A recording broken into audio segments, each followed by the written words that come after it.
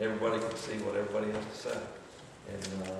And then from that point, that'll be the January 31st is when I need to get your comments, whoever and whatever that may be. And we'll get them on there, and then we'll proceed to the next phase. You said Jan? Yes, Van. And V is in Victor. Hopefully. I think that the gentleman here, one row up, Marty, said there's information available, take about an hour to go through. So I hope to get with him and talk about all this. But I would be curious also just to see what are the water quality standards that were used. Were they Arkansas developed, or were they like federal water quality standards? They were created or assisted in the creation by Texas Tech, the same engineering company out of North Carolina. Yeah. And it came through the process that the county adopted in June of this year. Yeah. And those regulations are based on studies, scientific studies, and accumulated data, and a lot of grinded out. Okay. But it's sort of unique to last. Yes. Well, the water quality standard. Well, we were accumulating additional data with the idea in mind over time that we can, and I think I mentioned before, it's 5 years. 5 years we can review our set tool, and the data that we're accumulating between then and this next 5 years, if it tells us something different, then we can adjust our set for it. It sounds like we can just go get off the shelf. No.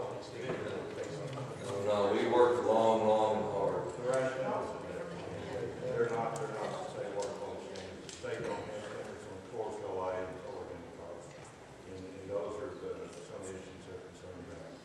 When you chlorinate organic carbon, it makes carcinogens, and EPA regulates that. So there's some issues that they developed that's not in the state standards. I was the chief of the water division for the state, so I know there's state water quality standards.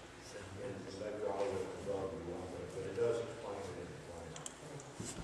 At any rate, there's a lot of information available on the county website, and Central Arkansas Water has some information on their website.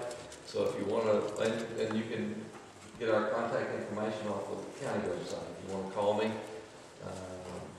when I come back, no, I'll answer the questions and try to do the best I can to give you the information you're asking for, whatever that is. So, does anybody else have any questions? We've got a couple of minutes. When is the next meeting? It's unknown at this point because it'll be after the end of our comment period, and from that point, our consultants will create a recommended land use approach, the land use approach. And at that point, I think we indicated that we'll have another public meeting. And my guess is sometime around the end of February, the 1st of March, or in that neighborhood, I'm guessing. And what's the name of your consulting firm? Wallace, Roberts, and Todd. You're based out of Lincoln? Our home office is in Philadelphia.